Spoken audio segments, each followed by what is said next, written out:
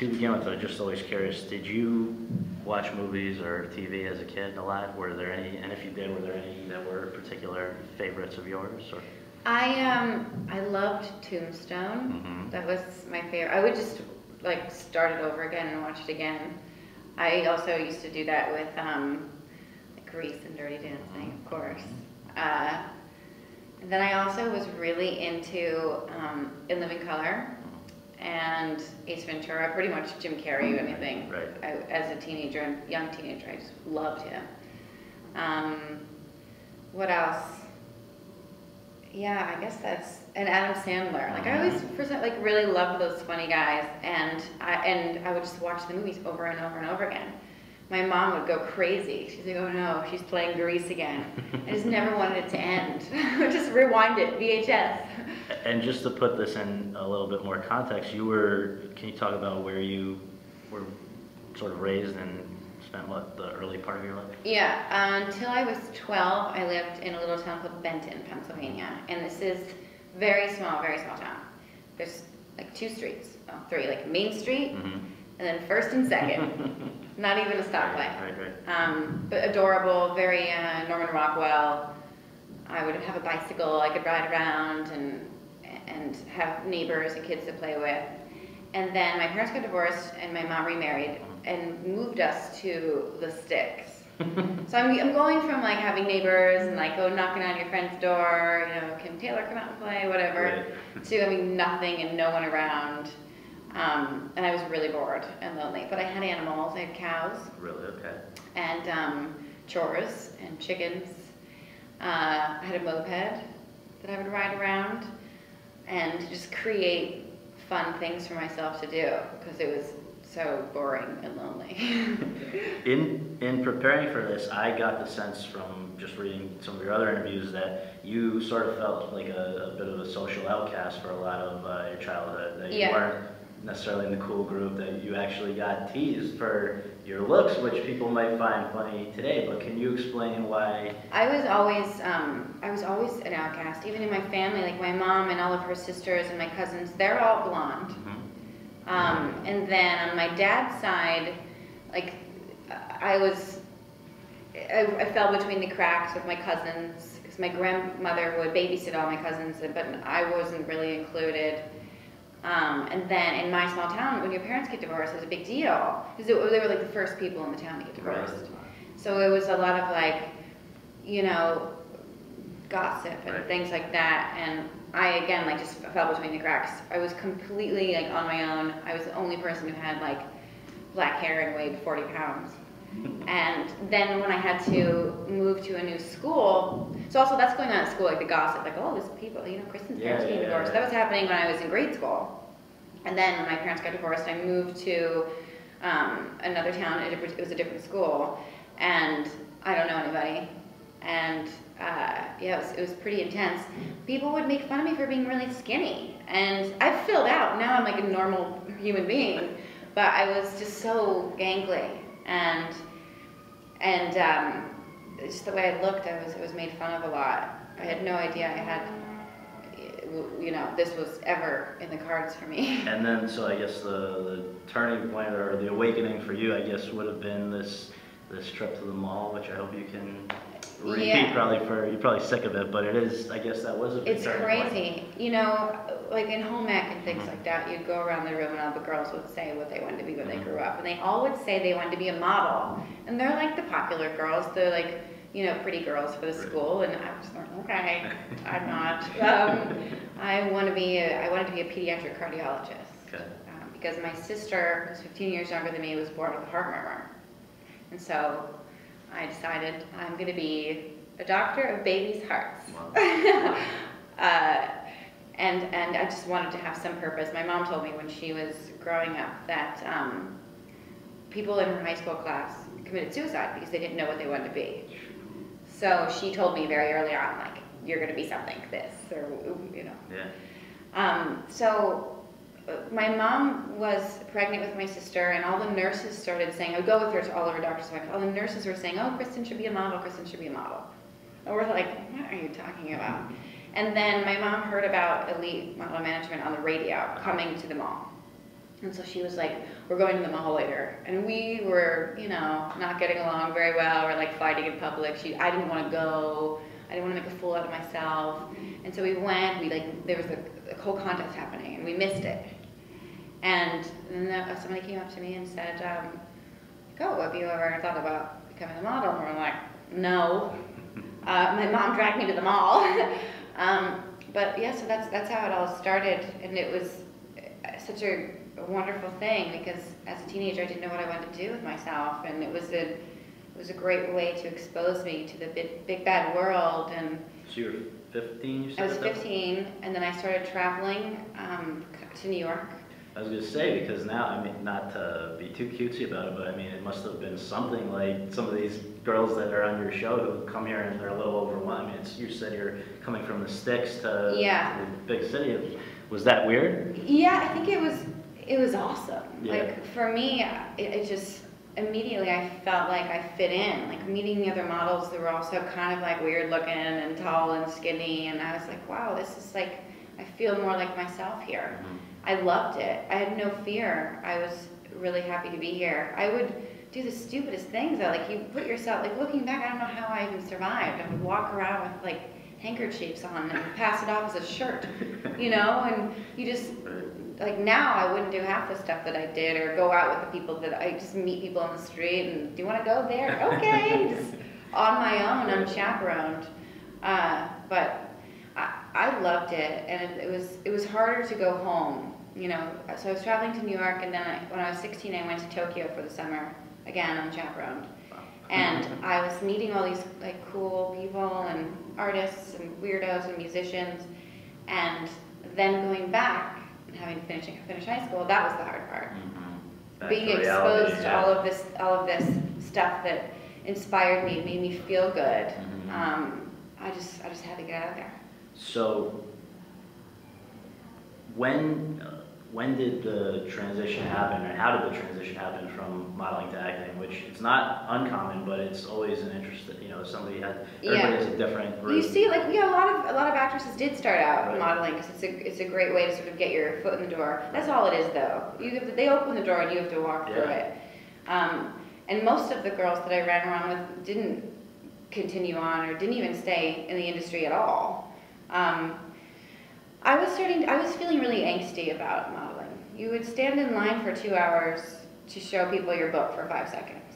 And they don't even look up at you at the time. They're just like, where are you from? Okay, thanks. You're like, really? Okay. So then my agency, you bounce around a lot when you're a model because your bookers leave. So I went to Wilhelmina shortly after I leave. And they had an acting division. And they got to know me a little bit when I was in the office. I was very energetic, and I was always bouncing up walls and telling funny stories and whatever. Not you, I can't believe that this was. I've calmed down a lot. I mean, I used to just not be able to sit still. So they were like, Krysten, you know, what do you think? Would you want to consider acting? Would you go on a few commercial auditions and see how it goes?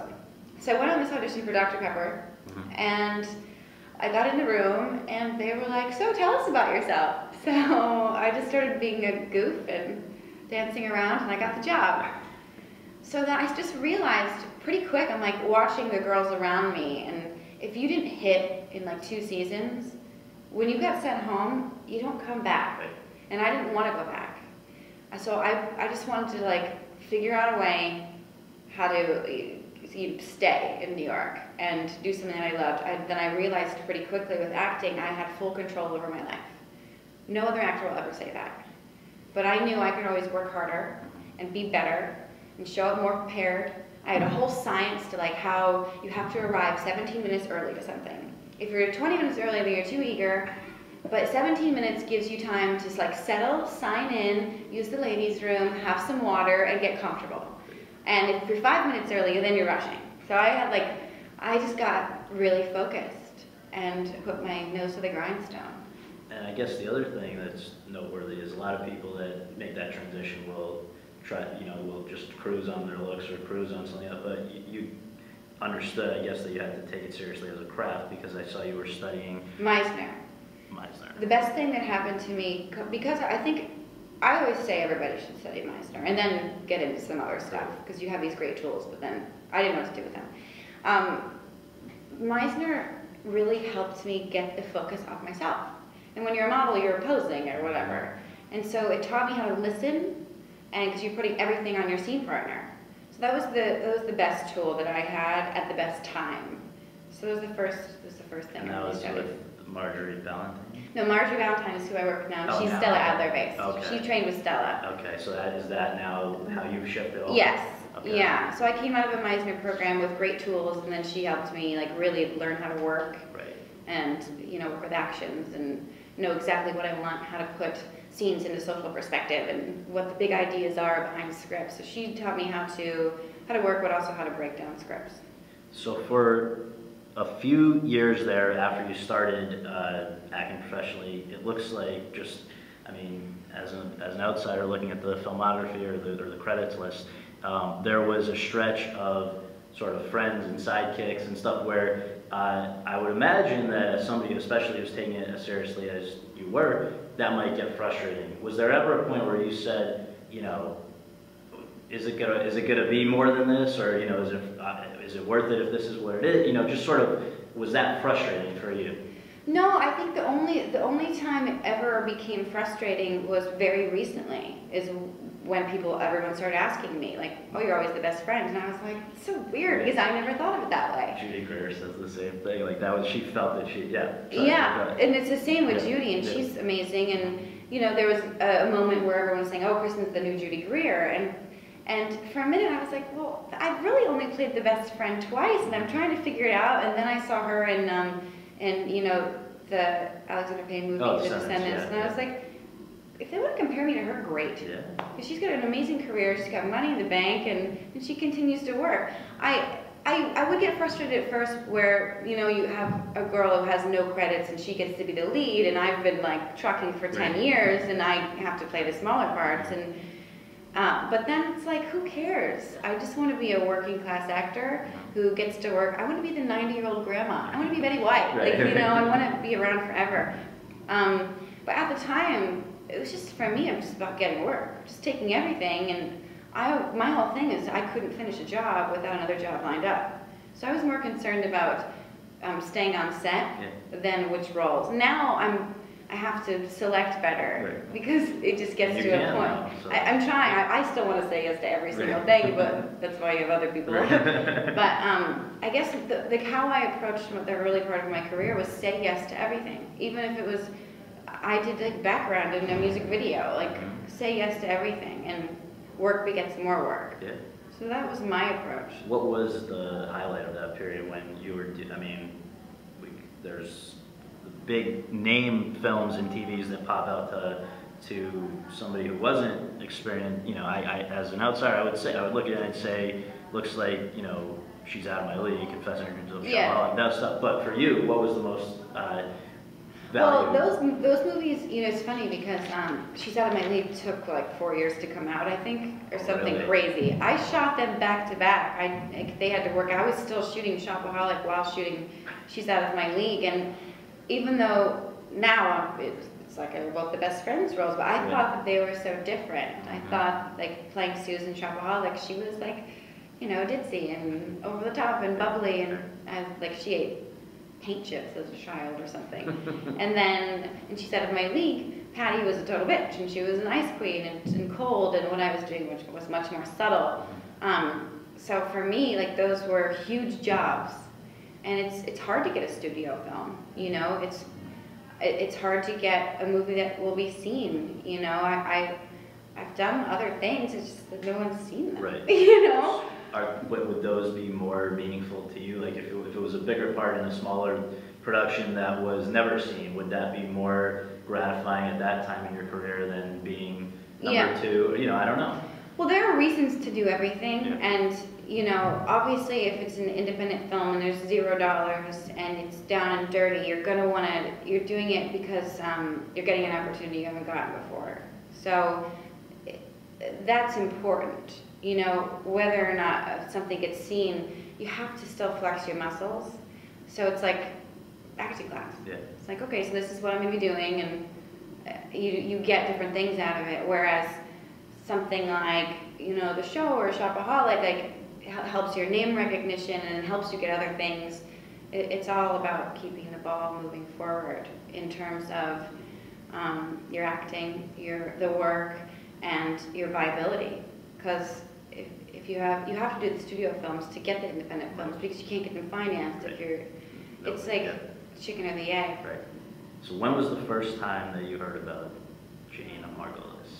You know, it's so funny. I just like done a string of movies, and it was dry out there. Like there were no movies happening, and I was gonna do actually an arc on a sitcom, The New Adventures of Old Christine. So I had that offer, and my agents told me about the pilot for Breaking Bad. And they're auditioning girls for this part. A lot of girls, like Juliette Lewis, I think, wanted to do it. Marissa Balk wanted to do it. I don't know if that's 100% confirmed, but that's what I heard.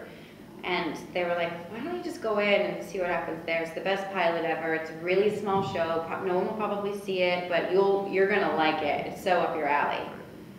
Because that's more my style than sort of the girlier, bubbly stuff that I also do.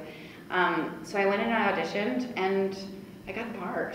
It was just the old. Did you know it was something special right away? Was it really exciting to know that you were going to be playing this? Or? I watched the first season, like binged in my bed, like waiting for the audition, and I was like, this show is so cool. Like I just wanted to be in something that was dark and edgy, and I knew the gist of my character. And so I really wanted to do it. And I played a heroin addict before in a movie that no one saw. So I've lived in New York for so many years. I get that, not personally, but I've been around it, and or people who have. And I just wanted to be a part of it. And I just got so lucky that they let me, and that the show ended up taking off in such a big way. When I signed on, like Bryan Cranston hadn't even won the Emmy yet. So I was like, wow, this is great. And the second season, I feel like really blew up, and people are still finding that show. It's like the gift that keeps on giving. Absolutely. And honestly, I never thought anyone would ever even see it. It ended up changing the course of my life and career. I was gonna say, and I mean, so when you were, I guess it was the one season initially. You knew that was going to be the stretch of time. Yeah. And then I thought I was only going to do 4 or 5 episodes, and I ended up doing, I think, like 10. So it was great. And that was just because of were they getting positive responses, or was it, or it was not? No, it hadn't even aired yet. So it was just they saw something. They just, and I think even at the end when we were shooting that final episode, everyone was like, "What are we doing?" Like, because Aaron and I worked well together. We had great chemistry. But I was like busy, so I didn't even know. I was like, "This is great. This is perfect. You get have a beginning, middle, and an end." Right. Well, you anticipate though. The thing I have to ask you. I mean, the chemistry was great, and then everything. That's just luck. That's lightning in a bottle. That doesn't always happen. How do you explain it with you guys and with that show? Is it just in some ways I would think you're coming on to a show that's already done a season. That could either be a really bad thing, and these guys, you're joining sort of an operation that's already going, but you obviously made it work very well. What was I think probably maybe because they had only done 7, they were still like finding their footing and they were open. But yeah, that totally can happen. You show up on a show and it's like high school. Everyone's already set up. They all sit at their table and you're like, hi. But it wasn't the case at all with Breaking Bad. That's a great big family over there. Vince just sent me a bottle of champagne and a letter awesome. congratulating me on the show. I put it on my fridge. Nice. And people, there are certain showrunners that everybody, they're just getting to the point where they would be recognized on the street. They are the new, auteurs of TV. I feel like he's sort of keeps a lower profile, but he's obviously doing unbelievable things. He does keep a lower profile. He's amazing. For him, every little detail, it's all him. He has a say in everything. I mean, they would take a picture of my belt buckle and send it to him before it went on camera. And I think that's why the show is so great, because it's his vision. Absolutely.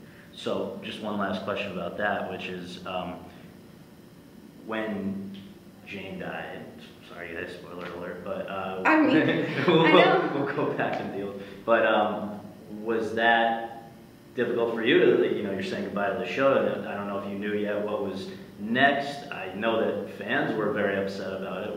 How did you handle it? I on the day, like, I knew it was coming up, and I think like the cast and the crew and everyone was like, oh, it's gonna be so sad, and I wasn't processing it at all. I was like flying to New York and doing press, and it was busy. Yeah.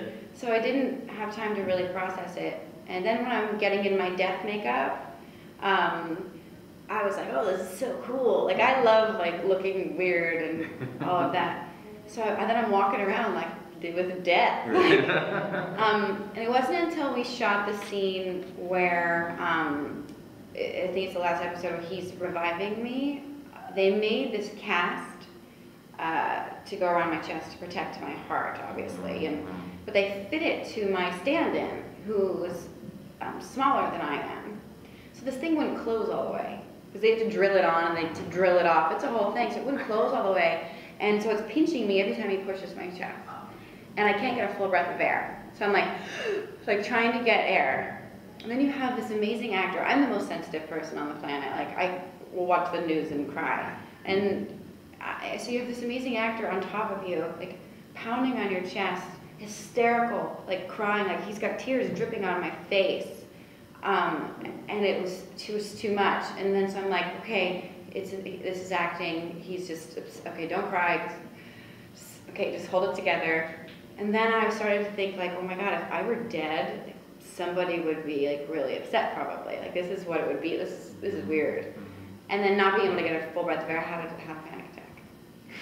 So what did that involve? Just like we had to stop for like 5 minutes. It's like I had to get it off, and I just had to take it. I had to, I think it was also my birthday, and it was too much. I couldn't wait to get out of it. Like, that was when I'm like, just get this character away from me. I can't. Wow. And I just have to mention, you don't have to give a whole answer if you don't want to, but I thought that it wasn't only Aaron Paul and Brian that you were so good with, but the guy who played your father. Yeah. That was very kind of searing. You don't forget that, some of your scenes with him, but. It's funny because in real life, like it was icy. It was. Really? He wasn't like, we didn't like bro down right away the way that I did like Aaron and even Bob Odenkirk, who I still keep in touch with, But yeah, he was kind of icy, and so it was perfect. Yeah. Sometimes what's happening off camera really informs what's happening on camera. So, all right, I guess the main course is now. Where does Don't Ask to Be? When was the first time you heard about that? My friend, it was really weird. Pilot season was coming up, and the year before I did a Stars show, and so I wasn't available, and I made it my mission, like the past 4 years, to not be available for pilot season. And I just kept getting really lucky that I was either shooting a movie or something else, or I wasn't available, so I didn't have to go through that hell. Yeah. Pilot season is the worst thing. I mean, it's great because of all the opportunities, but it's so hard. I did pilot season early on in my career, and you would test for these things, and you get this test offer, and then you would have to like make a deal before you go in, and you're sitting there with all the girls, and it's just the most stressful thing, and then you don't even get it. Like, I would test 5 times before getting a pilot every year, and you don't even get it, and then you go through it again and again and again, and then the show doesn't even get picked up. It's like you're making yourself absolutely crazy for a job that isn't even real. So I just decided, like, I can't put myself through it. Like, they say the most stressful things are a person to go through are divorce, moving, death, and a network test. And I believe it. So this past year, I got this little movie offer called for Refuge, this amazing little script that I wanted to do. It was no money, it was in Southampton in the winter, it was gonna be no hair and makeup. That's what I wanted to do. My agents were like, oh, there's gonna be some good opportunities pilot season, and I was like, oh, whatever. I was content doing this like string of independent films. Now, like, you realize, okay, nobody ever sees those independent films. You do have to balance it a little. So then I got an offer, like a straight offer on a pilot. I was like, oh, that's so crazy. That never happens. Then I got another one, and I didn't realize that people would want me to star in their TV shows. I think a lot of people in the industry were just catching up on Breaking Bad. And I was available, and it was the craziest thing. And so I was like talking to my girlfriends, and like, oh, this is so crazy. I don't know what to do. And my friend Kiwi Smith is a writer, a dear friend of mine. I look up to her and adore her. I'm her biggest groupie. She wrote House Bunny and Ugly Truth and Legally Blonde. She's like the queen of chickie movies. So she read about Don't Trust the Bitch on Deadline. She calls me, she's like, Krysten, I know you're like feeling a little weird about TV, but this sounds really cool if you could be the bitch. So I called my agents, I'm like, guys, do you guys know about this? They were like, actually, they would love for you to do the show. Can you meet them tomorrow? So I did, and I loved Natasha Khan immediately. And Jason Weiner I knew from around. I had auditioned for Arthur, I met him that way, and we were always threatening to work with each other. I love him. And we just had a great meeting, and I left the meeting being like, okay guys, I really want to go do this little indie movie, so can we wrap this up and like make it happen? Okay. And we did. So the question is, would your agents have told you about it if you hadn't asked, or was it another one that would have gone in the pile? Basically, no, they were going to. My agents really wanted me to do the show. They kind of said, because I was still deciding, they kind of said, we'll let you go do Refuge if you do the pilot. So I was like, win-win. Absolutely. So I guess I want to think about how to phrase this, but what makes somebody think of somebody to play the bitch? I have no idea. I think that their struggle with finding an actress for this part was the likability, and you can't make a show about a horrible bitch if there's not something redeeming or something endearing or whatever. They tried to make the show before at Fox, and it was like threw it in the garbage. So I guess that was the only one that they wanted to do it. I wish I would have known that beforehand, so I could have pressure. Yeah, give me $10 million. I also didn't realize how much fun I would have doing it. I feel so lucky to have such a dynamic character. It's exciting. Well, for people who are going to have to catch up on this the way they're catching up on Breaking Bad now, could you just give a little sense of who Chloe is and what makes her be such a bitch? Chloe is she's a sociopath. She has a total screw loose. She's no morals, no filter. She does horrible things to people. She scams people. She's a con artist in fabulous clothes, and somehow gets away with all of these things. I just try to bring a positive spin to whatever she does, which I think helps balance out the evil. Right. The show was invented, it was a riff on, Natasha Khan is a big fan of Breakfast at Tiffany's. So for her, she wanted to make a show about where would that character be, Holly Golightly, where would she be if she lived in the world? So that was a sort of jumping off point how she developed the show. And I love that movie. I love Holly Golightly, I love Audrey Hepburn. So I was like, I would love to play a twisted, evil version of her. Absolutely. Well, one thing that the most common word I think that's used to describe you and only a few other people who I can think of, maybe Zooey Deschanel and a few other, is quirky. And quirky. I have to ask you, so what do you understand that term to mean, and do you feel it does fit you? What is it about? I guess when I watch the show or see myself on camera, I'm like, okay, I get it, I'm really quirky and weird. And in my head, I always thought I was really cool. I think I'm cool, and then you see yourself and you're like, wow. But I think it's because, dark hair, little left of center, not traditional looking, not blonde with giant boobs. So that means I'm quirky. Or evil, or a bitch. Everyone has to be put into a box, of course. They can't just let people be people. Right. So winding down, just a couple quick things. Betty Davis was, you may have, I'm sure other people have, if you hadn't heard this yourself already, they've quoted it back to you here. So is that, wait, what was that? That's my bangs, is that? No, but that's, what was that? To go, please. Oh, I mean, because everybody, I thought you were going to talk about my bangs, but obviously no, I don't. I would love to talk about your bangs. What are those? Is that something that you've always had, or is that? I have always had them. Yeah.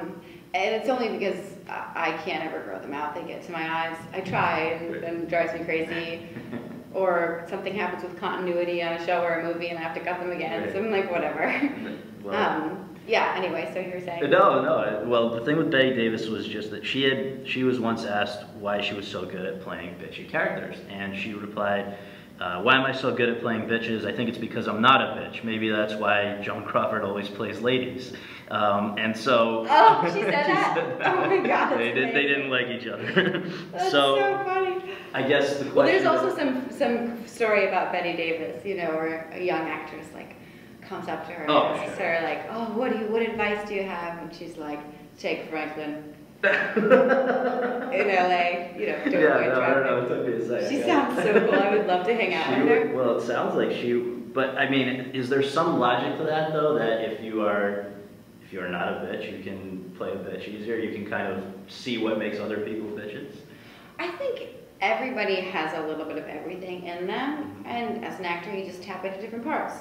I can be a bitch if I want to. You know, I don't think that I'm also like really girly and fun. I love to have a good time. I like to work hard. I like to play hard. So just I'm able to tap into that, and I think because I have dark hair, I get the bitch opportunities. And have you ever been pressured to, like, did you ever consider changing that, where you could ever go, you know, some people, I think, a lot of the famous redheads are not actually redheads, for instance. You know, soon I'll be able to because I'll be gray, but black hair is really hard to lighten without completely destroying your hair, and I've found that this is what, I get parts looking like this, and I've tried to color my hair.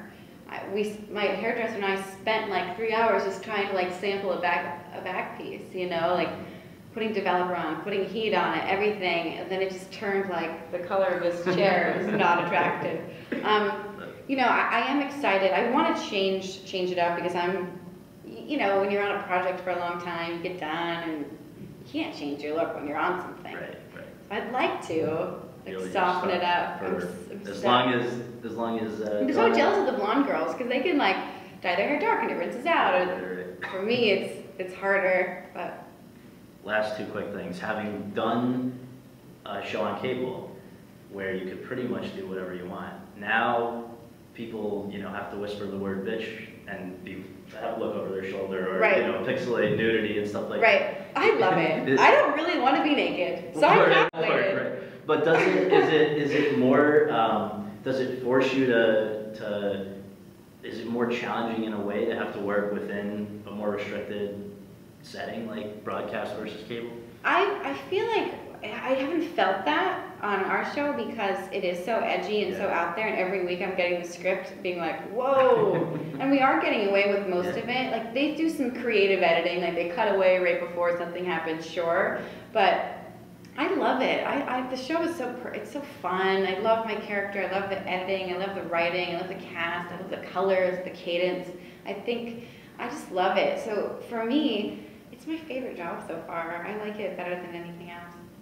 Which is good lead in for the last question. You just got picked up again. Thank Congratulations. God we got picked up. Was there ever, was that ever a concern, or I'm sure it's a concern, but were you pretty confident as things have gone along? And then part B, what else? What's your outlook for the future? Is this something that you want to do as long as it can go, or do you have other specific things you want to do?